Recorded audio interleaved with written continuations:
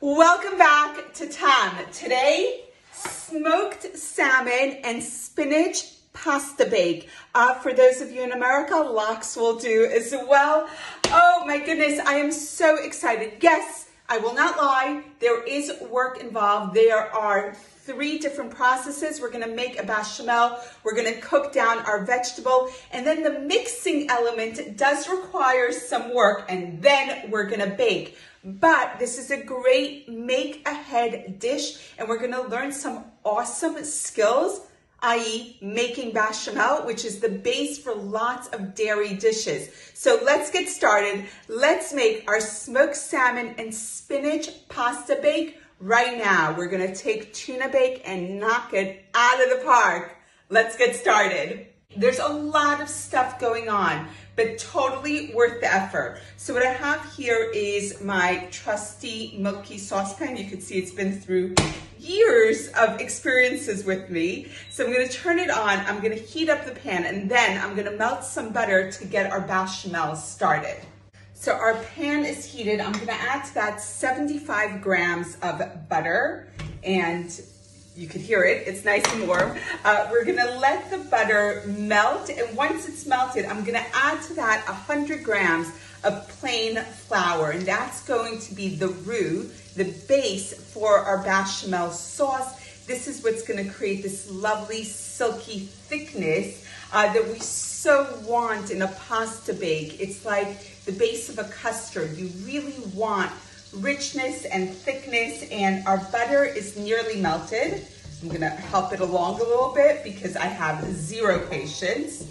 And then I'm going to add the flour. And what we wanna do is cook some of the rawness out of the flour. And at the same time, it's all gonna kind of clump together, you see? And that's what we wanted to do. And this is bechamel, a roux, takes a huge amount of elbow grease to happen, but it's totally worth the effort, and you do feel kind of virtuous for putting this much effort into a sauce. So once you have this paste of flour and butter, we're gonna start slowly adding our milk. I have 950 ml of whole milk. You could do it with skim milk. The results though won't be as silky and rich, so you're already going in with the butter and lots of cheese. Might as well just splurge and do the whole milk as well. So I'm gonna keep on adding the milk a little bit at a time.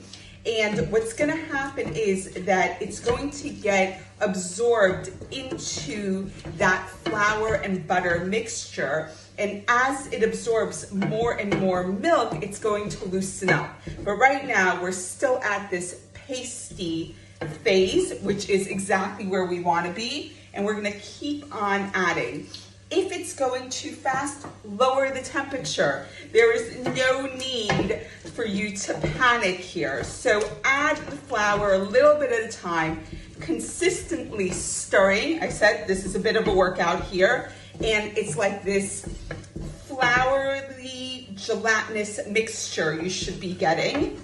And just keep on adding the milk a little bit at a time. You'll get to a point eventually, about 5 minutes in, where it's not this ball of dough anymore, and it loosens up considerably. But we're still at the ball of dough phase. So I'm gonna keep on adding my milk a little bit at a time until the whole mixture loosens up.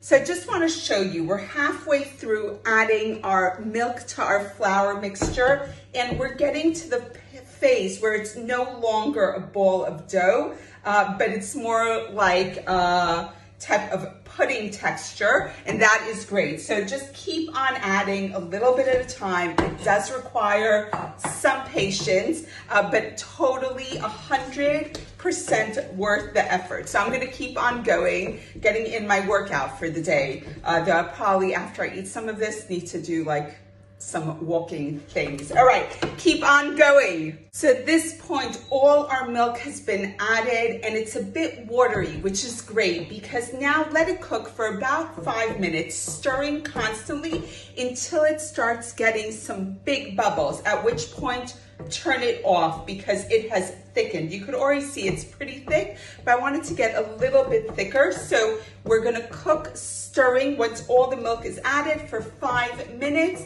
until it starts to bubble. I've lowered my temperature to give it time to get to this process. So just a quick reminder, we melted the butter, we added the flour, then we slowly added milk a little bit at a time until it was incorporated. And now that all the milk is in, we're going to let it come to a boil, but on a low temperature for about 5 minutes until it starts to bubble.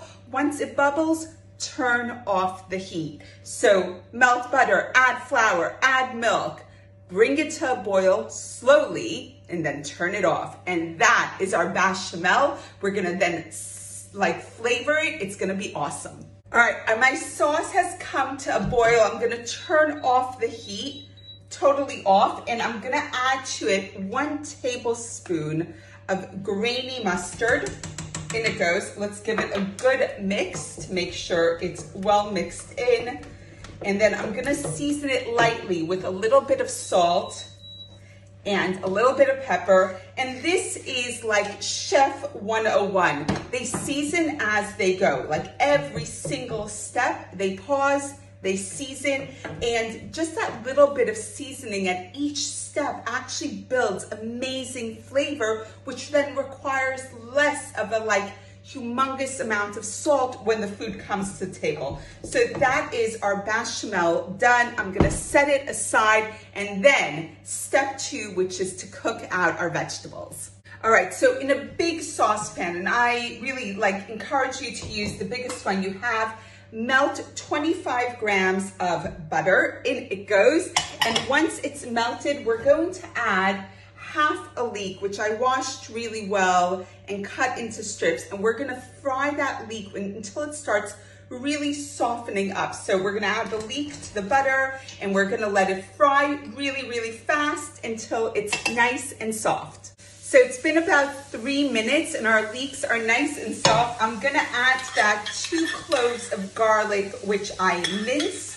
And in it goes. I'm gonna cook it out just for about 30 seconds. We really don't want the garlic to burn, but you do wanna smell it. And there it is. All right, I've got here a pound, 440 grams of spinach, baby spinach, which I washed, I checked, I rinsed, I kind of dried, and we're gonna go in a handful at a time because the pan really can't hold very much. But it wilts to absolutely nothing. So adding a handful at a time is much easier. And I'm gonna keep on adding spinach until everything that's in my colander is in my pot and it's wilted all the way down.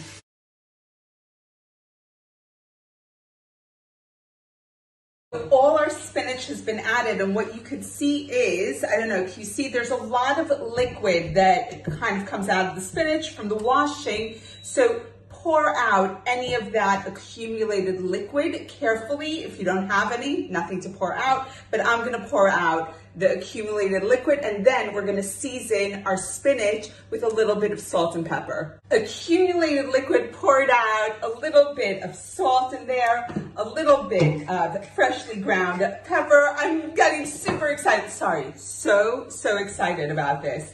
Oh my goodness. Okay, now we're gonna pile everything into this pot. So we're gonna start with 500 grams of ready cooked pasta, a pound if you're in the States, and I'm gonna slowly add it in and get the spinach to really make its way around all the pasta. So, really spread it out well. So mix, add, just make sure everything gets mixed in well, because sometimes you get these massive clumps of either pasta or spinach.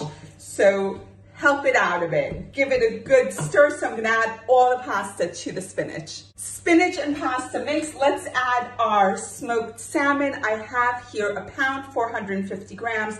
I'm gonna reserve a little bit of it for decoration on top. But the rest of it is going in, and just like the spinach, we wanna make sure it's really well mixed in.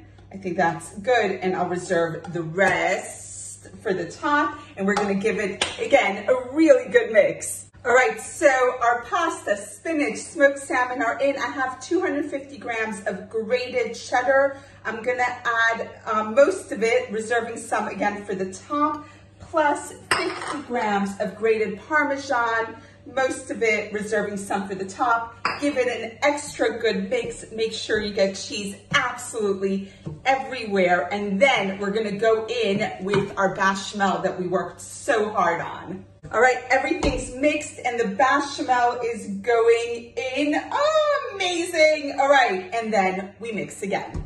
Everything's mixed, everything is in our tin. This is really big. You can absolutely divide this into two. They freeze amazingly. So this is a 9 by 13 inch, 20 by 30 centimeter, but absolutely two small square dishes, and this feeds a crowd. So into the oven we go. It's at 180 Celsius, 350 Fahrenheit, about 40 minutes until everything's bubbly and the top is crispy. You can see I topped it with that like leftover smoked salmon and cheese, so we get a nice crispy top, and into the oven we go. Oh my goodness, all the work was worth it, because check this out. Our smoked salmon and spinach pasta bake is ready. It's done. It's amazing. All right, so here's the thing. Eat it right now if you want to, or you can make it into two and stick one in the freezer and eat 1 hour. Stick them both in the freezer.